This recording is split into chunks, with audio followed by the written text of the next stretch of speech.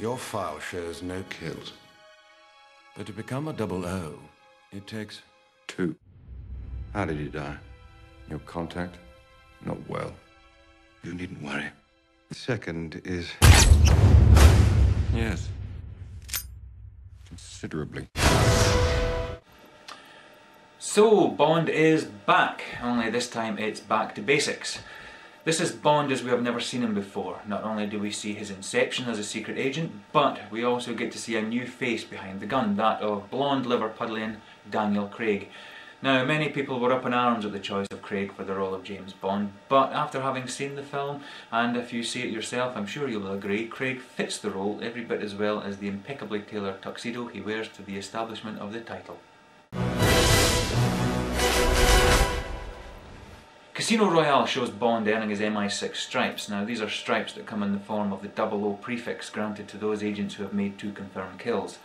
For Bond, the first, a brutal bare-knuckle fistfight in a washroom. The second, as we've already seen, sleek and relaxed. Now, Craig is able to carry the air of a man who, if necessity beckons, can kill in cold blood for Queen and country, and it's a feat not many other actors have been able to successfully portray since Connery. And it's precisely this cold, ruthless and dangerous qualities that Bond must possess if we are to believe in the character. It doesn't bother you, killing those people? Well, I wouldn't be very good at my job if it did. Basically what we have here is Bond as he should have been 20 years ago. A hard-as-nails, lithe, calculating yet dedicated servant of the realm, but ultimately a flawed human being. This Bond is no Superman. He hurts, he bleeds, he makes mistakes. He also falls in love, and for the first time we're actually able to identify with a character that up until now has been so far removed from our own personal experiences. You're not going to let me in there. You've got your armor back on. I have no armor left.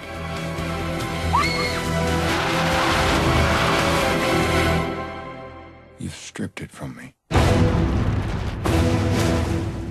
Whatever is left of me. Whatever I am. I'm yours.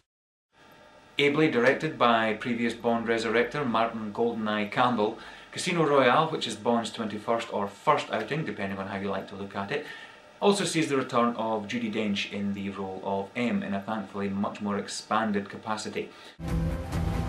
The man was Le Chiffre, private banker to the world's terrorists, which would explain how he could set up a high-stakes poker game at Casino Royale in Montenegro. If he loses this game, he'll have nowhere to run. You're the best player in the service. However, this time round we have no Miss Moneypenny or Q dishing out the gadgets. In fact, the gadgets are in very, very short supply this time. The Aston Martin's back, but it's bereft of any ejector seats or oil slick dispensers, and thankfully the invisibility shield. All Bond gets in the way of optional extras this time is a couple of extendable drink trays where he can keep his gun and a resuscitation kit, which in fact actually is one of the few gizmos that we're treated to, a miniature heart defibrillator, and even that breaks. Still never understood why they gave a deep cover secret agent one of the most memorable cars on the planet, but I guess it wouldn't be the same if he drove a Volvo Estate now, would it? But like the beautiful women and fast cars, or is that the other way around? No Bond film is complete without its villain. And again, grounding this movie in the realms of reality and not fantasy, we have a Bond bad guy who for once is not bent on world domination, but simply saving his own backside from a group of investors with whose money he has actually lost betting on a 9/11-esque style stock swindle. A stock swindle that has gone completely pear-shaped thanks to the intervention of Bond himself in one of the movie's standout action sequences.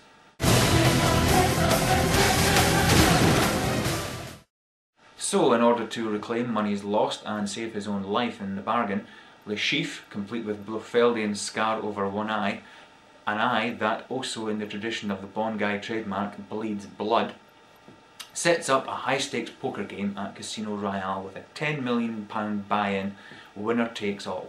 Of course, one thing that the born mathematician Le Chiffre did not calculate on was Bond. The Treasury has agreed to stake you in the game. But if you lose, our government will have directly financed terrorism. I will be keeping my eye on our government's money, and off your perfectly formed house. You noticed. Of course, it's no secret that Bond wins the game in the same way that it's no secret that the ship sinks at the end of Titanic. But that in no way detracts. In fact, the poker game, which is given at least half an hour of screen time, is probably one of the most exciting parts of the entire film. I hope our little game isn't causing you to perspire. It is, however, the outcome of Bond winning that game that will leave a lingering memory in the mind for a long time to come, in a sequence that sees Bond equipped with his most unusual set of wheels to date, those attached to his chair. Something else that's as familiar to the Bond franchise as shaken cocktails and Walther PPKs, that is also notable by its absence, is the music. Composer David Arnold has decided to omit many of the hallmark signature tunes that we're familiar with, but given that this is a Bond that we are not familiar with, I think this is actually a wise decision.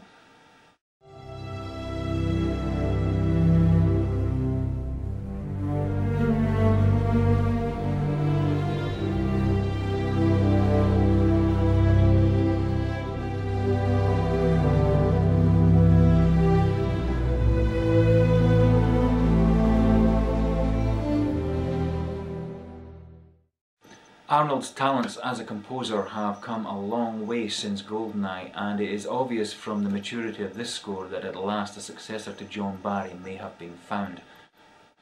But for those of you who by the end of this film are feeling just a tad shortchanged by its overall lack of Bondness, don't despair. The last scene of Bond, decked out in the finest threads that Savile Row has to offer, big gun perched on hip, and uttering those 5 magical words, followed by one of the most familiar theme tunes in motion picture history, will soon have the hairs on the back of your neck going ballistic. Bond is back.